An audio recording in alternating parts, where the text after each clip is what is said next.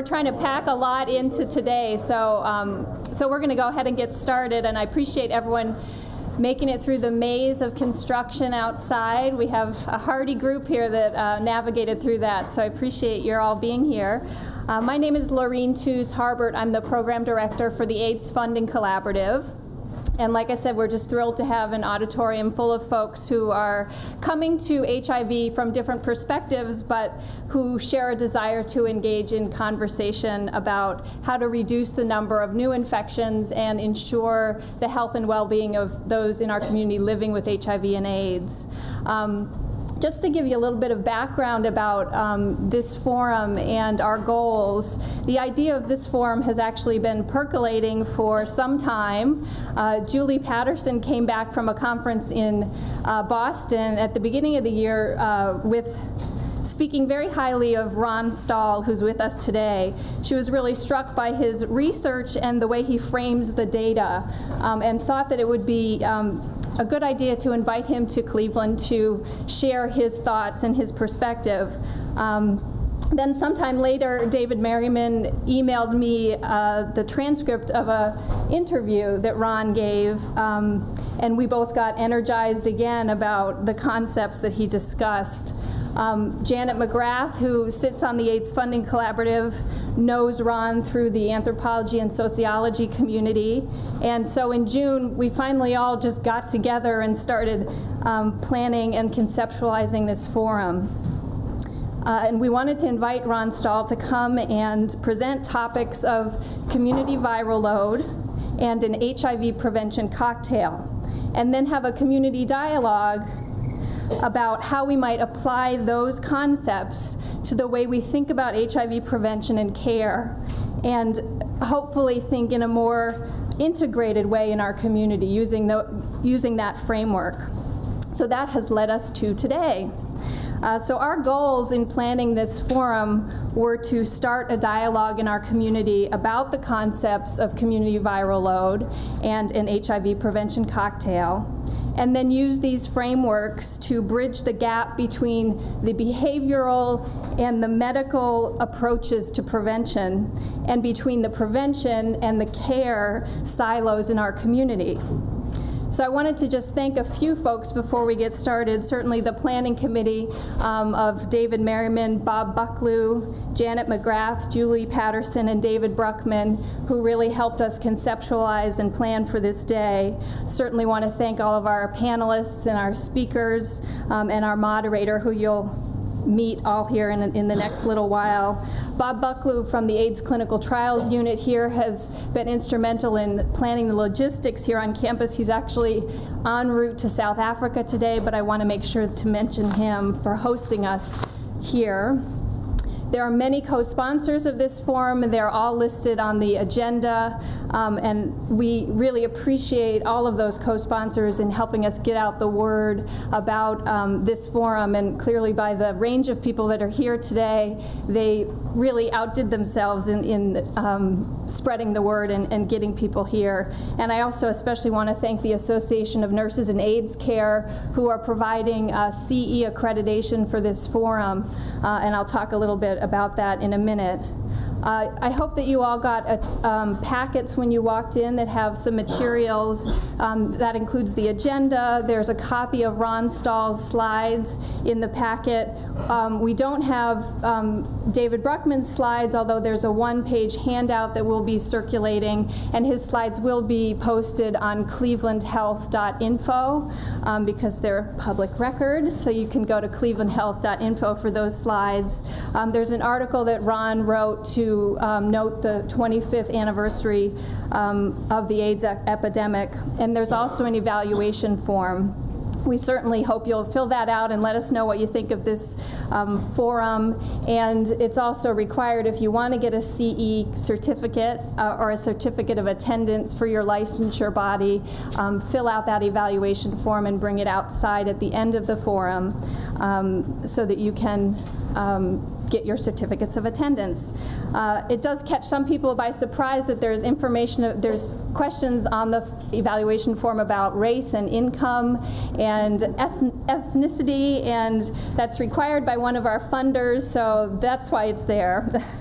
So let me just go through the flow of today's presentation. We're going to hear presentations first by David Bruckman and by Ron Stahl. David will be speaking about the trends we're seeing in HIV/AIDS in our community, and Ron will be presenting the concept of community viral load and how that feeds into a framework of HIV treatment as a means of prevention of new infections, and also the notion of an HIV prevention cocktail.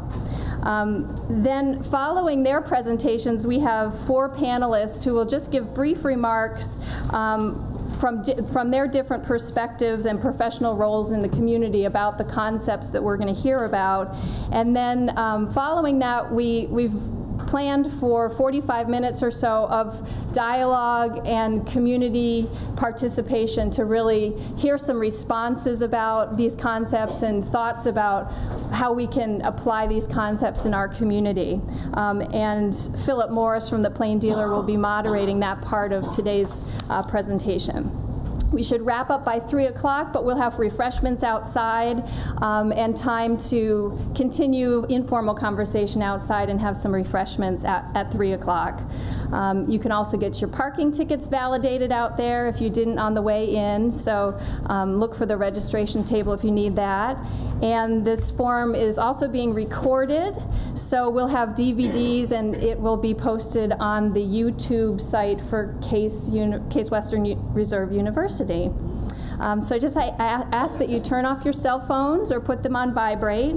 And I'll move into introducing our speakers, and I could spend a lot of time giving you David Bruckman's and Ron Stahl's credentials, but I'm sure you want to hear them speak more. But just to suffice it to say that David Bruckman is an enormous resource in our community through his work as a biostatistician at the Cleveland Department of Public Health. Because of David, we have some of the best local data about HIV/AIDS as any community. And he's also an adjunct instructor in the Department of Epidemiology and Biostatistics here at Case. He has another commitment later on this afternoon, so he'll be sneaking out a little bit early. But we appreciate him being here and sharing hot off the presses data about HIV/AIDS in our community. Ron Stahl is currently professor and chair in the Department of Behavioral and Community Health Sciences in the Graduate School of Public Health at the University of Pittsburgh. He began work in 1984 on the AIDS Behavioral Research Project, which is one of the first longitudinal studies of AIDS risk-taking behaviors in the world, and he has published 120 scientific papers about the AIDS epidemic. His central research interest is the study of how social and cultural forces shape the behaviors that place individuals at higher risk for disease outcomes. And while he has particular expertise in HIV/AIDS among gay men, and you'll hear quite a bit of that research about gay men in his talk, the concepts he will cover apply to other marginalized populations and communities. And we'll introduce our panelists and moderator after the presentations by David and Ron. So I'll turn it over to you, David. I do want to give you some background, and while I pour my own prevention cocktail, let's go ahead and get started. So today we're going to be covering the new HIV data, surveillance data for Cleveland. And let me know if you can't hear me at all. I'll make sure to speak loud.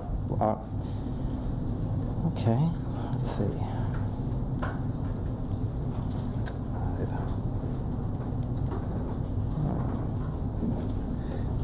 All right, well, we're just going to have to go the old-fashioned way. What you'll find, you'll always find our surveillance and updated data reports, including information on communicable disease, at our website for the Cleveland Department of Public Health, clevelandhealth.org. And we also have a sister site, which is a collaboration project of the Department of Epidemiology and Biostatistics here at Case, as well as the Cuyahoga County Board of Health and the Cleveland Perinatal, the Regional Perinatal Network. And clevelandhealth.info is really a portal where you can find links or even information covering a whole multitude of health information. The best way to navigate is really to either put a word into that search field or click keywords. And you'll find a list. All of our items, whether they be links or documents, have a keyword listed to them or several keywords, and you should be able to find information there. So for those of you who are not familiar with Cleveland and where it sits, and I never assume that because I do teach medical students, many of whom are not from the area. You can see Cleveland rests within Cuyahoga County here in the, you can see in red the border of Cleveland. There are actually 59 municipalities within Cuyahoga County, and in fact there are 36 statistical planning areas or neighborhoods within Cleveland. I know they're a little hard to read. I may refer to a few of them from time to time, but I'll make sure to give you at least some reference to where they are. So a little bit of background on Cleveland and Cuyahoga County. This map shows the population density of African Americans based on the 2000 U.S. Census. And the county is quite segregated. You can see that the majority of African Americans live on the east side of Cleveland and into the inner edge of the county. In fact, the areas in the dark, highlighted by these darker areas, have between 81 and 96% African American. Conversely, the Latino or Hispanic population is centered primarily in the center of the city, extending out to Riverside and into Lakewood and to the western edge of Cleveland. But you can see that there is quite a bit of diffusion both ways.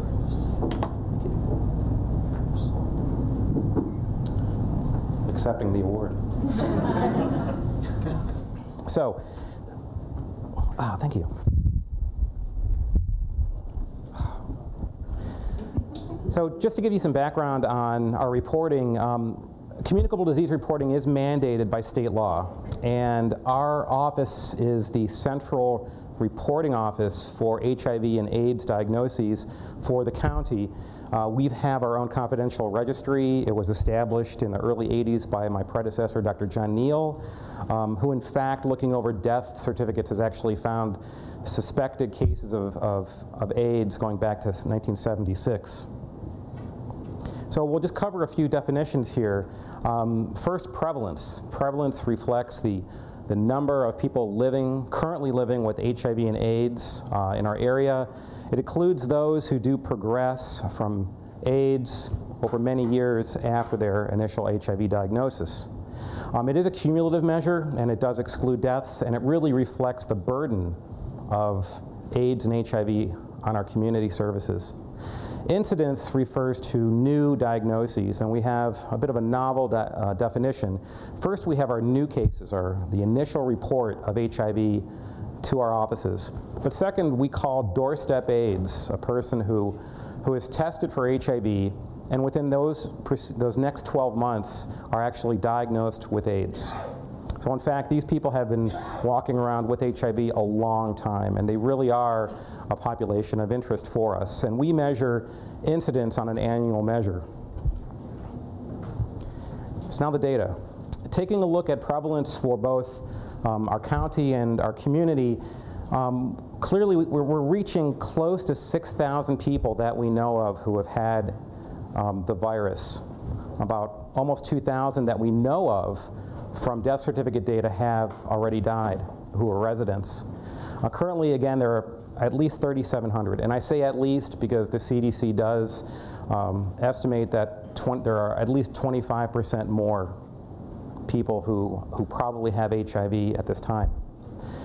72% of cases in our county are Cleveland residents, and regardless of either county or Cleveland, about 57% of cases have been diagnosed with AIDS. Our prevalence rate here in Cleveland is 600 per 100,000, or about 0.6% of our population. This is about a 3% increase from last year. If we look at the county, we're hitting about 0.3%, and we're beginning to see more and more cases who reside outside of Cleveland. And keep in mind, too, that prevalence does include those people who do transition naturally from having HIV, and it's been recorded over several years, to having AIDS. But in addition, we have a large migration of people who are HIV, who have been diagnosed elsewhere, who come here to Cleveland for to really be cared for by many of the centers of excellence here in the county. So we actually have an AIDS migration here into the county. So if we compare our demographics of our population of HIV and AIDS, Cleveland versus the US, in fact, our distribution is very similar in terms of age, in terms of sex, and even in terms of race and ethnicity, although we tend to have fewer Latinos who have HIV by proportion than the US. And that is primarily because in Cleveland, based on census, 51% of our population is African American, about 7.3% are Latino or Hispanic. It's 2008. I imagine we probably have about 54 and maybe 8.5, maybe even closer to 9. I don't necessarily trust the American Community Survey. There are lots of people they miss, certainly those who are institutionalized, those who are homeless. But certainly as our population decreases, and it has decreased about 7% since 2000, those numbers should change quite a bit at our 2010 census. So in fact, Cleveland becomes a very good model for testing interventions, and we've been very fortunate to work with the Centers for Disease Control and Prevention on several projects, including the Take Charge, Take the Test social campaign, which just finished up about a year ago. So now let's take a look at the distribution of those people who are living with HIV and AIDS within our community, and it covers the entire county. The darker shades reflect higher prevalence. And you can see that we do have really a large area of those people with HIV and AIDS here on the west side, from Ohio City, downtown Ohio City, Detroit, Shoreway, Edgewater, rolling into Lakewood, extending out to Riverside. But also here in this crescent, which does reflect the majority of the African American population, in total we do have cases in nearly every municipality within the county.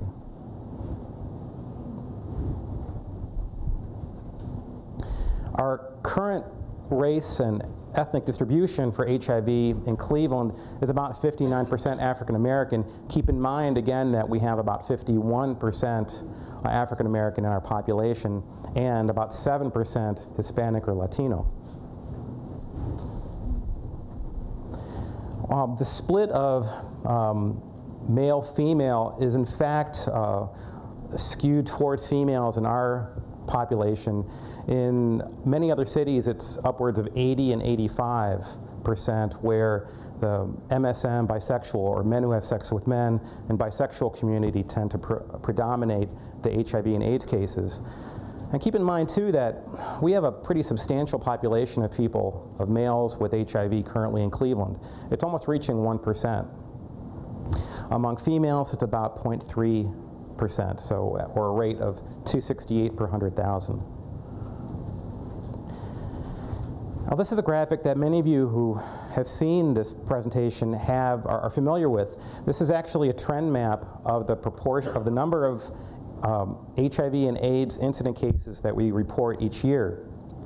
In green, we actually have the total of those who are newly diagnosed with HIV, or HIV only, and those who are doorstep AIDS. And so I've split those two groups out in purple here, doorstep AIDS, which has decreased from 146 about 13 years ago down to only 36 cases. This is a true success story for our outreach and for our community. However, the number of those people coming in with HIV only has increased. It peaked at 115 last year, and in total we actually have a 22% drop from 165 total cases down to 128. And this is in light of evidence that we have increased testing throughout Cleveland, both at our two centers, the J. Glenn Smith Health Center and also our Thomas McCafferty Center for the city. But also we know we have data from the Free Clinic as well, that their testing numbers have increased as well. So this is a good sign. The message is getting out, and fewer people are being tested positive in our community. And if we look primarily at those new diagnoses, we have 3 clusters. A West Side cluster here that includes our MSM, our bisexual Latino community, but also African Americans, and then predominantly an African American representation here on the west side, or on the east side. And we use maps like this to really target our prevention efforts. So maps like these are critical to what we do at the health department. Now, one disturbing fact that we've been watching very closely is the increase in African Americans among our year-to-year numbers. Now, our numbers have dropped to 126 in terms of our new cases. But in fact, among African Americans, we've had a steady representation or proportion of our annual cases at about 60 to 65. This is the first time that we've ever broached 70%. And so perhaps this is both a function of the smaller number of cases, but also more cases among this community. Among whites, it's stayed fairly the same, and also among Hispanics, and in fact, we're very glad to see that the number of Hispanics being diagnosed continue to drop. That story has a second part, though. The number of African American males that represent our annual numbers are up to almost 60% as well. So this is really a concern for our outreach, for the medical community, to be aware that this is a population that we really have to pay much more attention to. African American females has been limited to about 10 to 20%. White males has in fact gone down from over 20% now to about 15% on an annual basis. The third part of the story is age. We're beginning to see more and more African American males who are younger, 20 to 29. This blue line actually shows the proportion on a year basis of the age breakdown of African American males diagnosed on a year-to-year. So in fact, if we look at 1994, we can estimate that about 47% of all new diagnoses were age 30 to 39 at the time of diagnosis. That reflects, you know, our perception of primarily the MSM community at that time. But notice that that proportion has gone down, and now we're seeing more and more younger African American males. And in fact, we also see more older African American males as well. Now this graph is a little busy, and I just want to walk you through it quickly. We're looking at 2 years of incident cases of HIV and AIDS in Cleveland, looking at all ages. And what I've done here is show you the breakdown of risk behavior among these males. 38% MSM, 19% heterosexual, any injection drug use, 14%, 1 in 7, bisexual, 10%, and then unknown, about 19 or 20%. Then on this axis, we actually break down the proportion for Hispanics, white non-Hispanics, and African American non-Hispanics.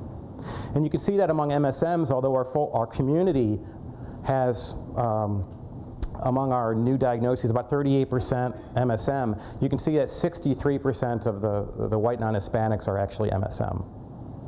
And 40% of the African Americans, of the total African Americans we diagnose, of the males, are also MSM. Also interesting is the bisexual breakdown, 10% overall, but 17% among African Americans, 13% among Latinos, and 7% among white males. Finally, IDU. We're really noticing that IDU is continuing to drop. However, it still is a problem among our Hispanic or Latino community, and it continues to be both among males and females.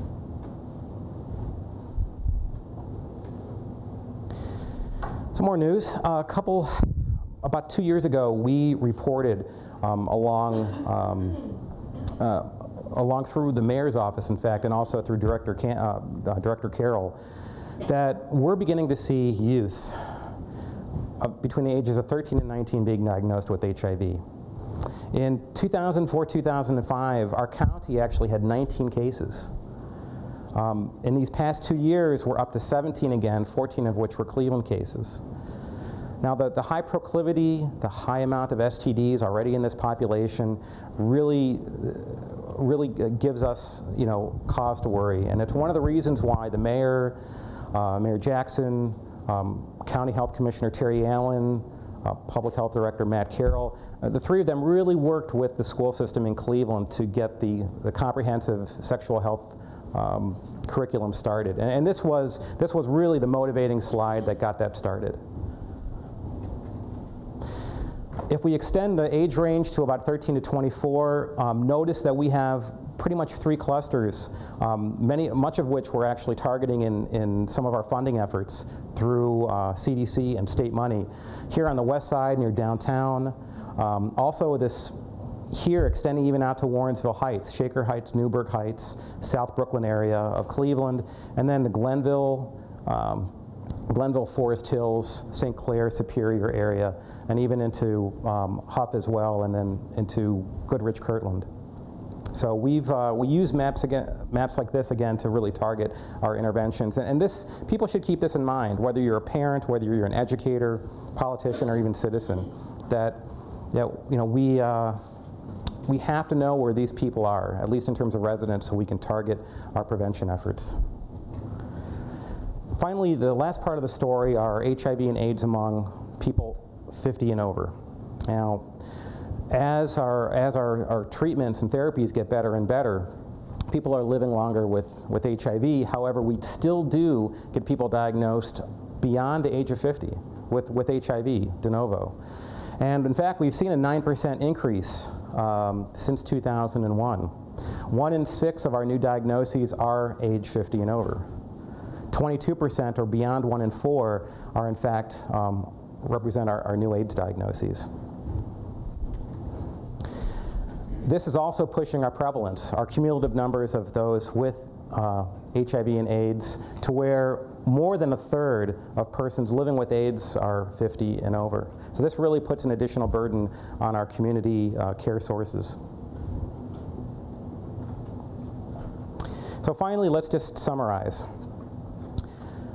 Total incidence for 2007 has dropped 22% compared to 2006. Although we do have an increasing proportion of cases among African Americans, especially those young, 20 to 29. We're also seeing an increased number of cases in youth, 13 to 19, about 70% of which are African American, but we do see white and Latinos, males and females.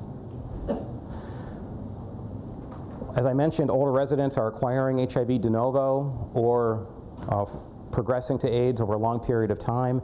And finally, some good news. Our proportion of cases in the last year of IDU or injection drug use has dropped down to 4%. And this is remarkable because years ago it was up to 19%.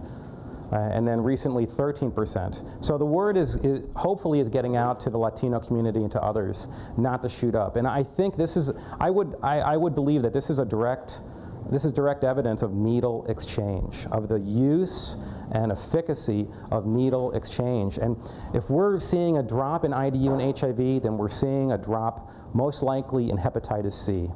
So this is very good news for the community.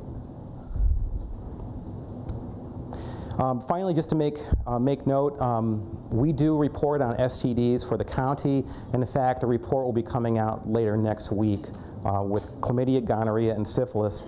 And we just reported about 2 months ago of a syphilis outbreak here in the county. And this syphilis outbreak is a serious issue. In Cleveland, our population of people who are turning positive are much different than, for example, Columbus, who have much higher rates. The populations are both the MSM bisexual males and heterosexual males and females. And we're seeing a 1-to-1 ratio among males and females. So this is the real deal. And just this week, we had I think a 14-year-old. We've had 16-year-olds, 17-year-olds. We have a 14-year-old. We had a 16-year-old positive pregnant female. So already with high STD levels within that population, and now syphilis, we are really engaged at this problem. And in fact, we've re-engaged our disease intervention specialists, those people who go out and make contact tracing, who contact people who have HIV, who have syphilis, and their contacts are now primarily engaged in attacking this problem, and secondarily in HIV. And this has been a project and efforts that we've worked with both the county and state on.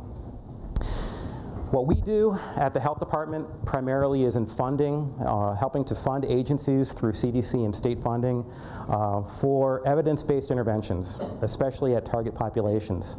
We do support service agencies, and we have a large part in the regional advisory group who works directly with the community to get feedback and help us orient our programs and respond to their needs. We have testing at our clinics, and especially STDs. We have many of our agencies whom we fund for HIV prevention coming to us and saying we want STD information as well. So we're being responsive to our community and very proactive in terms of our response to syphilis, many of whom have HIV on board as well. And then finally, we try to coordinate our efforts in joint projects with the county and also with the state. Now, I did hand out, or at least what was available to you, a fact sheet which has this information as well. And thank you, Laureen. We had some of them up front, and also what we have here today to give you. This information, again, will be posted on clevelandhealth.info, and at this point, I guess I could turn the presentation over to Ron. Good afternoon. It's a real pleasure to be here. I'm going to be talking about HIV prevention from that will probably in some new ways. Normally when people talk about HIV prevention, they talk about it from the point of view of risks at the level of the individual. So if you want to avoid HIV, don't have high-risk sex, don't share needles. And that's true, but I think it's time for us to consider some of the other mechanisms and ways that we can look at HIV prevention to improve the efficacy of what we're doing out in our communities. I'm of the school where you tell people what you're going to say, and then you tell them, and then you tell them what you told them. So I'll just let you know where I'm going to go with this. I'm going to address three main questions. I'm going to emphasize the literature on gay men, but the variables and the kinds of dynamics I'm talking about apply to most marginalized populations in our country. The first question I want to answer is HIV prevention efficacious? Does it have effects? Is it working among gay men? The second question is are they working actually out in the real world? And the third question is how can efforts be made even more effective? So these are the three things I'm going to talk about, focusing on the data with gay men. On the first question, does HIV prevention work? That's an easy one to answer. Jeff Herbst and another group at the Centers for Disease Control did a very fancy statistical analysis, which is called a meta-analysis. So it's a way of quantitatively summarizing an entire literature on HIV. So they went back with a group of librarians and went through something on the order of 10,000 articles on HIV. They had to read all that stuff, the poor guys, and to identify the randomized control trials that were designed to test the effects of HIV prevention. These are the same trials you use to test new drugs, drug development with HIV and other drugs. And what they were able to report are impressive from the entire literature, the effective trials and the trials that didn't work, the entire literature, significant and important reductions in risk, about a quarter reduction in unprotected anal sex, 15% decrease in sex partners, and a 61% increase in protected sex among MSM. The interventions, they also were able to look at the qualities of the interventions that work better. So the interventions that work better were theory-based. They worked better if the intervention had a plan, in other words, and a plan that made sense. The interventions work better if there were group discussions, multiple sessions. So talking to people multiple times gets better results. Interpersonal skill building. So it's not just a matter of HIV is going to get you if you don't look out. It's how do you talk your partner into being safe, or how can you talk your partners into using condoms every time you have sex, and greater intervention exposure. So these are the qualities of interventions that have better effect sizes among gay men. So HIV interventions can work if they are well funded and well fielded. So this stuff can work. Does it work? To answer the question of whether HIV prevention is working, I've led a group where we did a similar thing to the meta-analysis, but we did a literature review looking at all of the papers from 1995 to the present, looking at incidence of HIV. Incidence is a quantity, it's a rate, and it's a measure of the rate of new infections. So when people talk about prevalence of a disease, that's a measure of how big the monster is. Incidence is how fast is it moving. Okay, so we looked at all of the incidence rates in the entire literature. The reason we did this, of all the literature, is that many, when you report that San Francisco has an incidence rate of 2.6%, what does that say about Cleveland? So any one city, it's difficult to know if it's representative of the country or a larger group. Also, many studies are done by following groups of men or other populations over time, and as part of the human subjects procedures for following a cohort like that, you have to do safe sex education. And bringing people in every 6 months for, to blood draws and what have you been up to, and here's the safe sex intervention, all that, probably means that the folks who stay in the cohort and don't leave are going to reduce their risk as a result of having been in the cohort itself. So that we wanted to look at many different ways of measuring incidence, the STARS assay, and also the cohort studies, and so on, putting all this together to get a sense of what was going on in the United States as an overall estimate of incidence. So we did a lot of the standard things that you do in an instance in these kinds of reviews. They're in the slides that have been handed out. It turned out also that incidence rates are different depending on how you get your samples.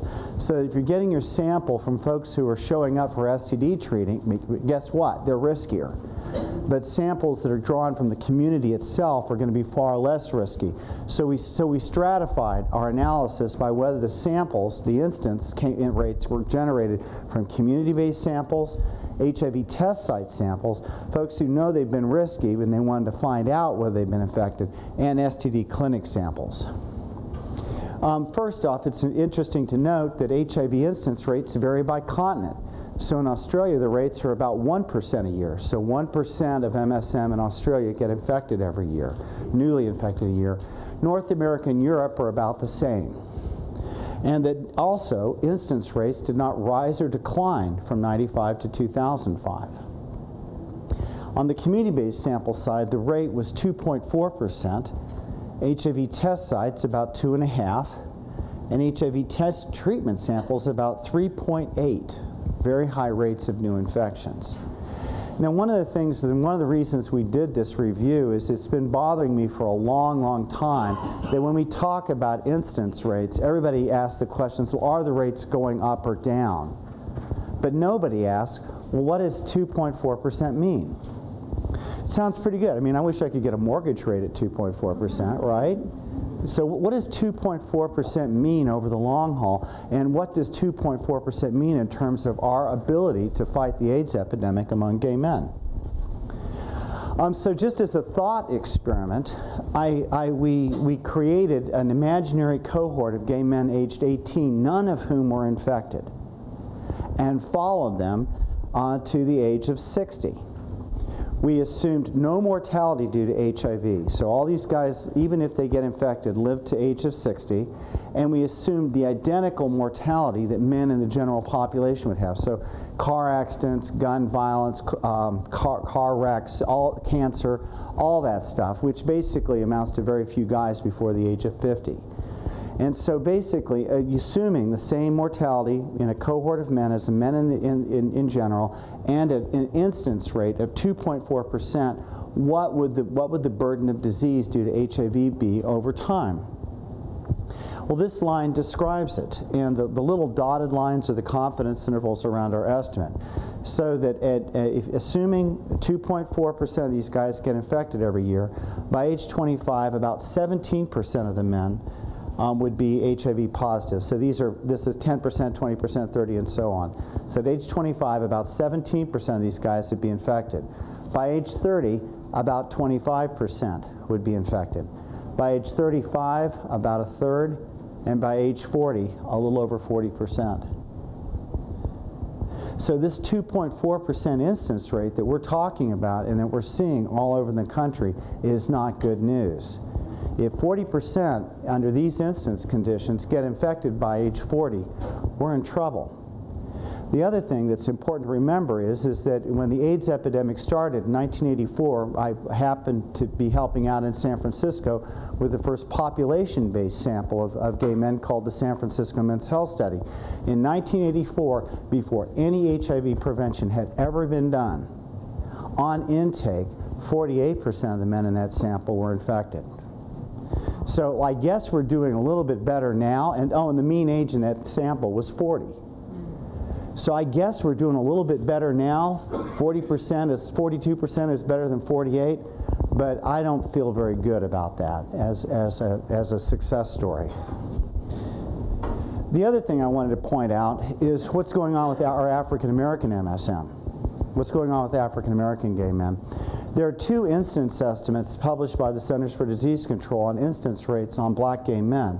The first rate is 4%, the other rate is so obscene I can hardly repeat it. We use the more conservative 4% rate. So under the same assumptions as we did for MSM in general, this purple line describes what's going on with our African American men. Assuming a 4% rate of infection with all negative at age 18, by age 25, about a quarter of the men would already be infected. By age 30, almost 40%. By age 35, about half. And by age 40, almost 60%. These rates are atrocious and are as bad, worse than most of the data that we're seeing out of sub-Saharan Africa. I'll get back to what the real data say in a minute. We were naturally pretty horrified by our extrapolation, our thought experiment. There must be something wrong. So I went back to CDC data looking at the community-based surveys that they did, reporting where they actually tested men. Very large samples in, let's see, 5 American cities. There were about 3,000 guys in the sample, if I remember, so these are big numbers. These are the rates of HIV infection that the CDC reported by their age grades. So from 20 to 25, about 14% of these guys were infected. And these green bars here are confidence intervals. So basically, our extrapolation up to the age of 25 is working. From 25 to 30, the CDC reported about 17% of the men were infected. About halfway through here, we estimated around 20%. These are the confidence intervals for the CDC estimates. These are the confidence intervals for ours. They're the same, statistically speaking. From 30 to 40, the Centers for Disease Control reported the prevalence of HIV infection was about 29%. And at the midpoint on ours, we thought it was about a third. Again, the confidence intervals overlap. So while our extrapolation is just a thought experiment, and there are many things you could argue with about the way we did it, as a general rule of thumb, we're in the ballpark of what people are seeing in the real world. So this extrapolation that we're talking about is not something that may happen one day, or might happen sometime in the future. This is something that is happening within MSM populations right now, even as we speak. The epidemic is being reproduced with very high prevalence rates across generations of gay men. This is particularly the case with African American MSM. So to get back to my original question, is HIV prevention working out in the real world in the United States? I think about the most polite thing that I can say about this is not as well as anybody would like. So what are we going to do about it?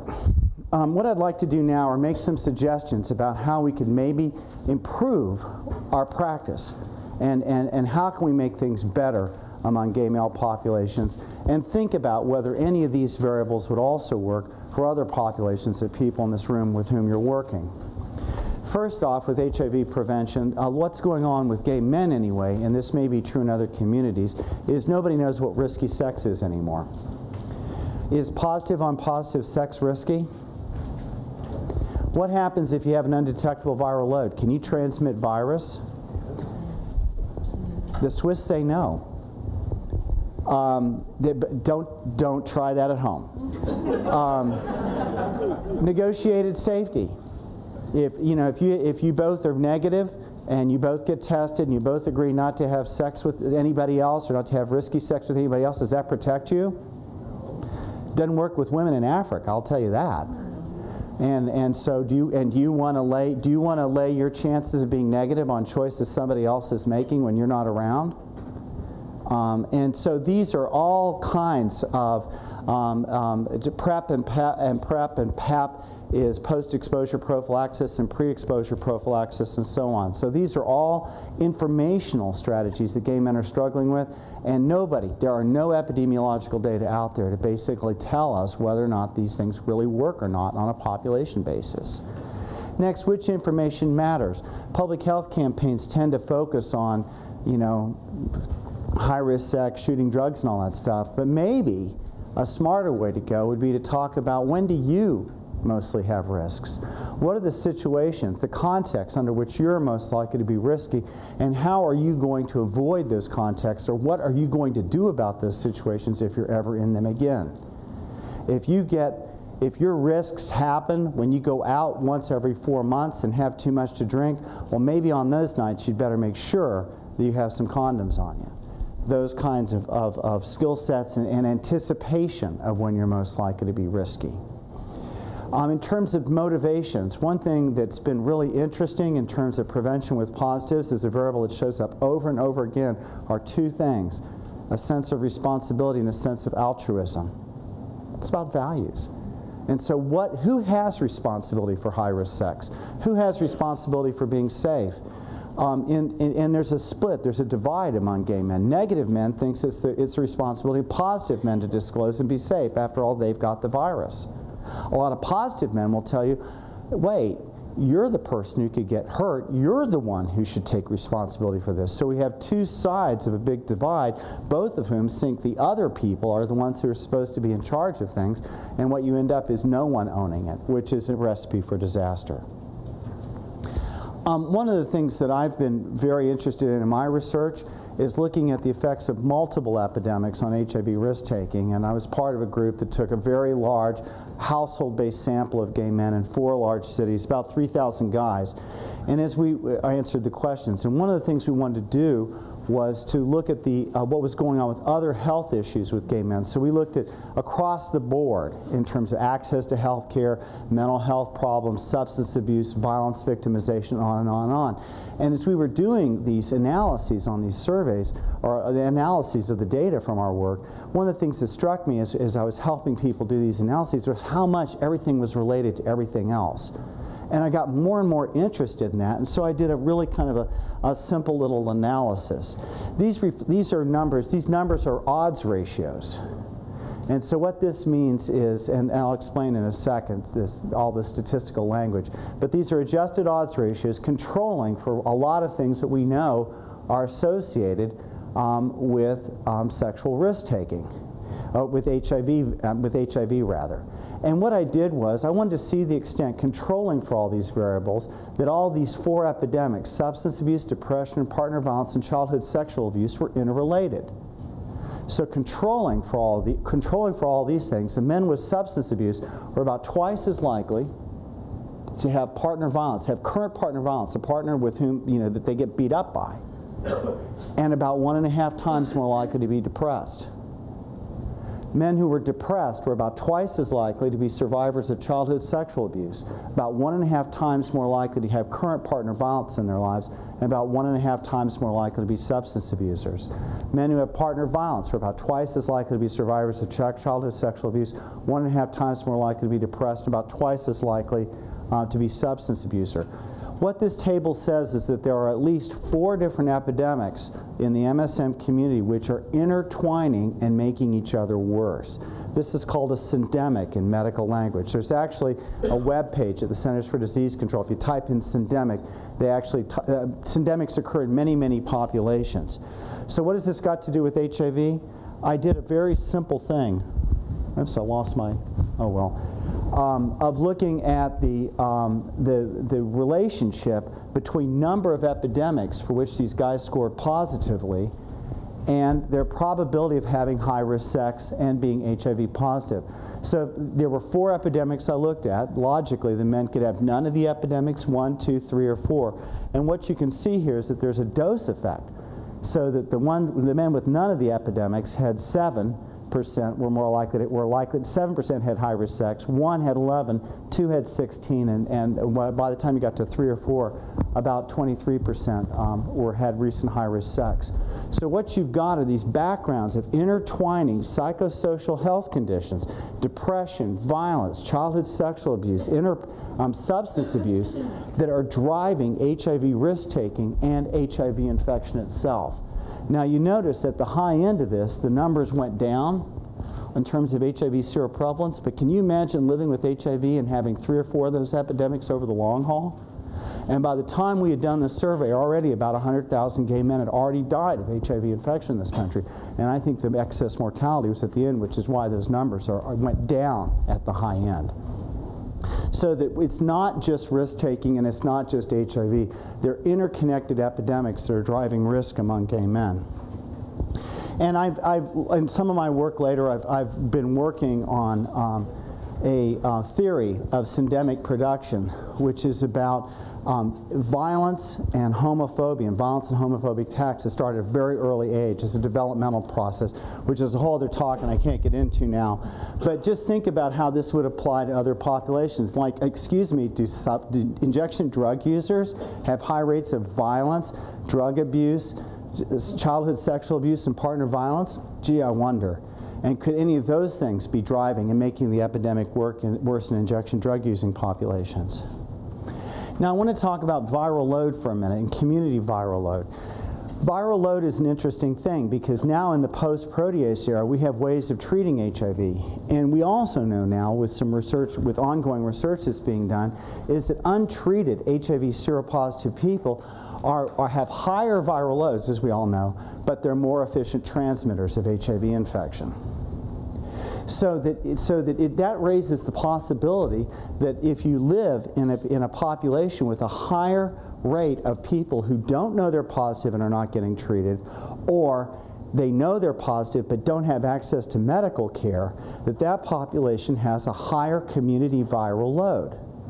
And maybe in those populations you'd be at greater risk. Let's walk through that for a minute. What do I mean by that?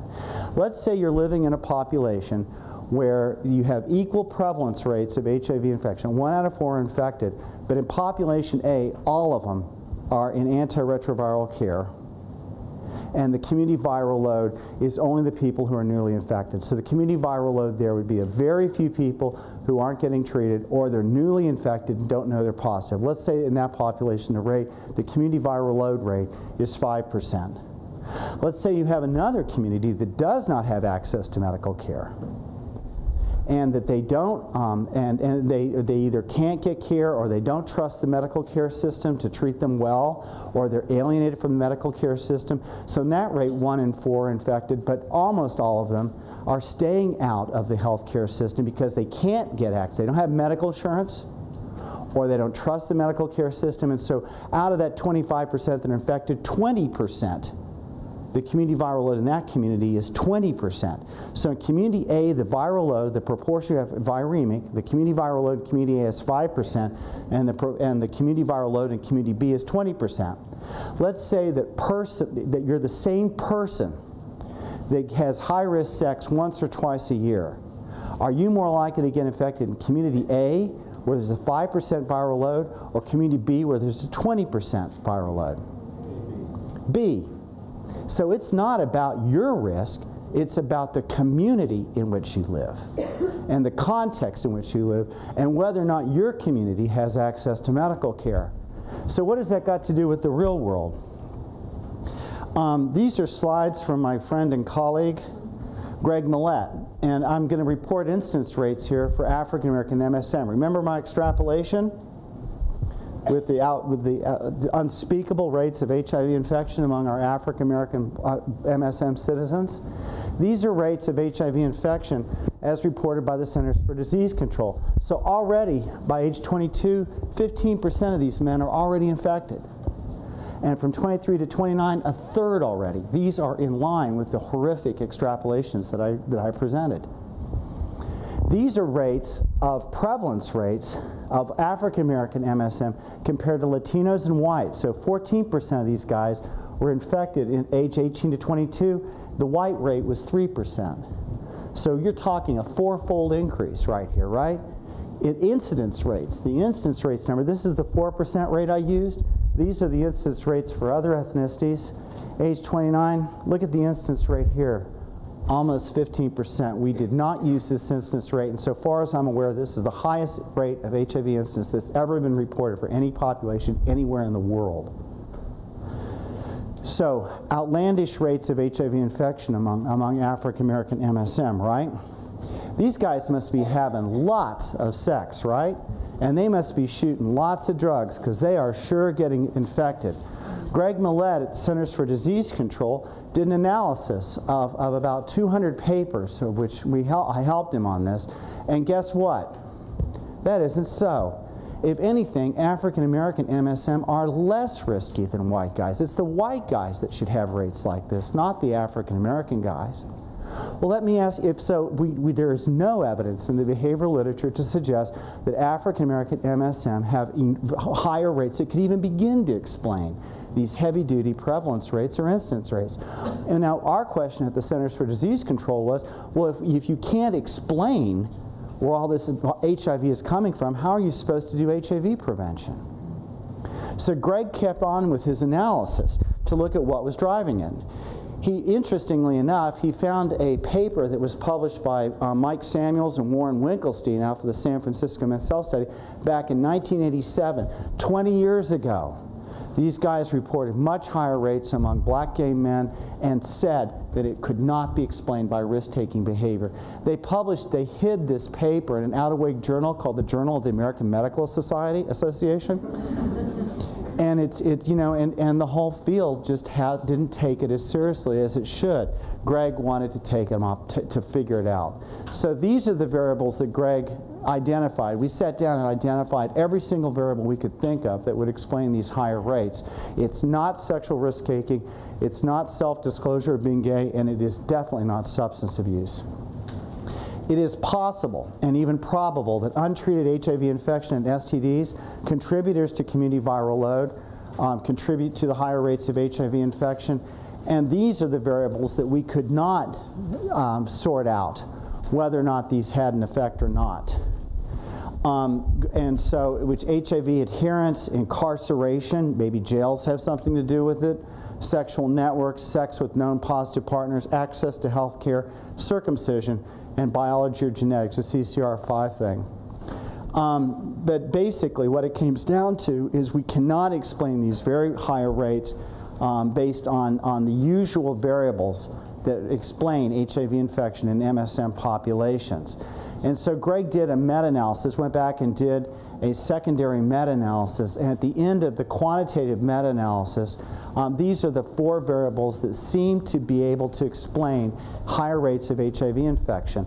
I made off of Greg's slides, the yellow variables here are all predictors of higher viral load, higher community viral load, so that it looks like lower rates of access to medical care, lower rates of insurance among our African American fellow citizens, higher rates of STD, also a measure of lack of medical care, and low antiretroviral use, even among people who know they're positive, are explaining the higher rates of HIV transmission among African American MSM. It's not their individual risk, it's the context in which they're living.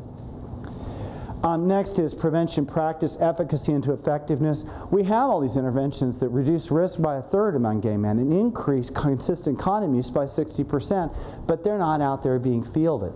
And the programs that were out there, it's enormously difficult to get them reproduced in ways that are faithful to the originalized, very well-funded NIH and CDC-funded randomized trials. And so there's a whole school of trying to be able to take the translation of this high science into community health practice, and that translation is a lot harder to translate out into the field than you might think from reading things like the American Journal of Public Health.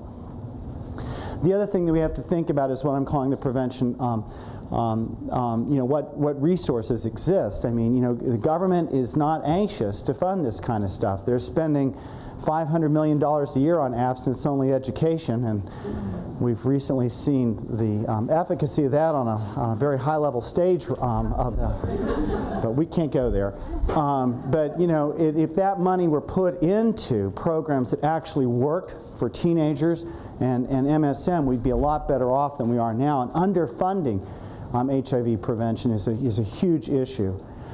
Also, prevention practice in terms of ultimately where we're trying to go is safe sex over long periods of time. All of our prevention trials only go out a year. Nobody knows how to support safe sex practice over a lifetime, over decades of life, which is a big piece of what's going on with MSM communities and increased risk.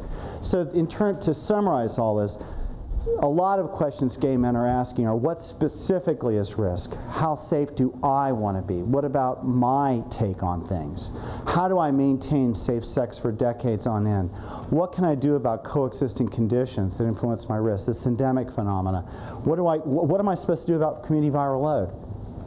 How do I know how to handle that when I know that 50%, as is the case of many samples of African American MSM, are already infected, 2/3 of them don't even know it? What are you supposed to do in a situation like that? And how do I maintain safety when I'm under constant homophobic attacks? Now notice that we can cluster these things into a whole series of different variables. So knowledge and self-knowledge would be about the level of the individual. Interpersonal would be the responsibility thing. Community, you could link things. Community norms about safety. Violent and racist attacks, if you're a member of a marginalized community. Syndemic conditions. Community viral loads, syndemic conditions, and translational work could be about public health infrastructure and government policy. Access to medical care so that you could actually do something about community viral load. And leadership to support health initiatives in your own community. So notice that these things can be clumped according to a whole bunch of variables. Which ones are we spending the most time on in HIV prevention? And where are we spending all our money? Individual. And as you go up the queue, less and less money and less energy is getting spent on this.